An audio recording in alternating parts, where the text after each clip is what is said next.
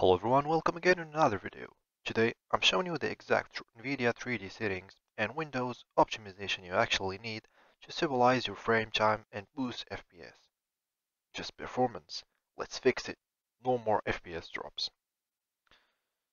So before Nvidia 3D settings, there is actually something for people like with the 8 GB of RAM. Very used this software, which is Wise Memory Optimizer. I'm gonna keep the official download link in the description. What this program do is actually very helpful because it help you also to clear the standby RAM. So as you see here, I'm having 10 available gigabytes of RAM, but 1 gigabyte is being cached. You can have more, like you don't turn off your computer correctly or never clean your RAM cache. So that's why people even with 16 gigabytes these days find it difficult to have some free RAM space. So let's see the difference over here.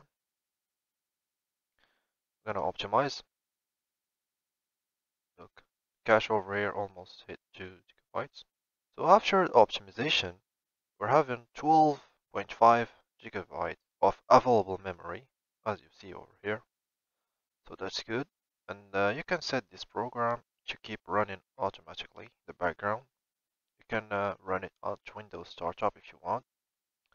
I prefer to do it manually, and you should enable the auto optimization when the available memory is less than, for me, I set it to 30%, and run when the CPU is idle is recommended. And it will keep running in the background. Another thing is go to this PC, right click over here, properties, and we're gonna find advanced settings. Go to performance, make sure you do the same. Then we go to advanced. For the virtual memory, we change it, and you should like increase the value of the. This is the C drive. This is the SSD drive. You should increase the value for the custom size to, for example, 8 gigabytes. Set it for the maximum and the minimum, and you press set and OK. For me, I'm using 2.5 gigabytes from the C drive, which is the SSD, and another 13 gigabytes from another hard drive. And that's why you can see over here that I have 31 gigabytes committed in total. This virtual memory really helped me to run some heavy games on my computer even with low specs. That's it. And now let's go to the Nvidia 3D setting. So first of all, over here, you should use the advanced 3D image settings. Set this to quality and then click on use the advanced 3D image settings. We press take me there. And over here, try to copy the same settings I have. For the image scaling is off, image occlusion off. This one, package application controlled. FXAI off, gamma correction off, mode application controlled. Transparency off, background application max frame rate off. Here for the CUDA GPUs, make sure it's all and you select your GPU. Press OK. This one, keep it driver default. DSR off. Low latency mode, I changed it to on. Max frame rate off. Multi-frame sample A off. And copy everything else. Make sure for the OpenGL rendering GPU is you select your GPU. For the power management mode, you prefer maximum performance. And that's it.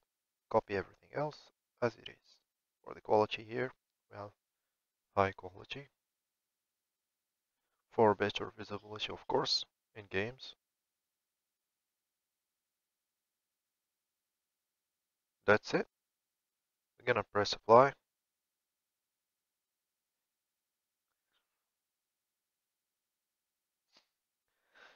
Over here for the configure sound, you should check your GPU. For the resolution, you choose your best resolution and the maximum refresh rate you have. For me, it's just 60. And for Nvidia color settings, make sure you copy the same.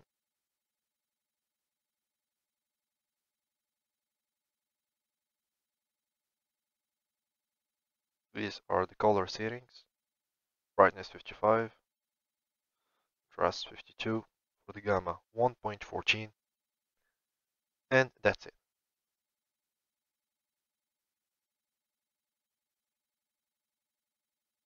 For this one, I prefer using no scaling, performance scaling. And for the resolution, you choose the resolution you like. For me, I prefer this one. That's it.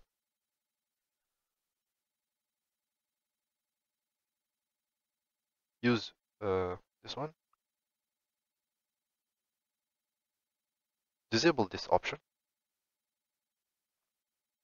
Also, there is another thing you can do, which is go into display settings, scroll down, you go to graphics settings, and then you should add Battlefield 6 over here. But before that, make sure you turn off the hardware accelerated GPU scheduling, because it will cause some FPS drops in your game. And you browse to find your Battlefield 6 file, exe file.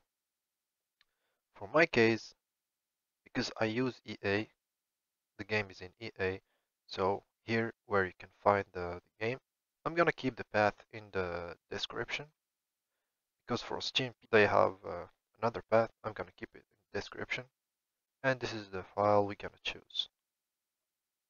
You click and you add it to the list over here. You click options and make sure it's high performance to use the GPU. You save. Also, make sure you clean those temp files before playing any game.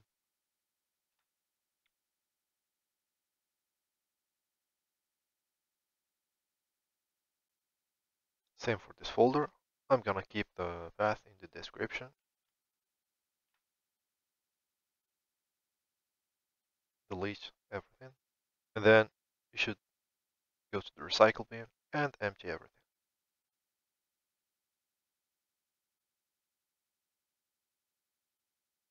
And also, before playing your game, try to stop the services that you don't need, for example this one, and make sure the startup type is manual, and you stop it, apply OK. Because many services keep running in the background and consume a lot of RAM and CPU, and that's what causes you to drop FPS inside your game. Don't forget to restart your PC or these changes won't stick. And also, I will put everything you need in the description. Next one.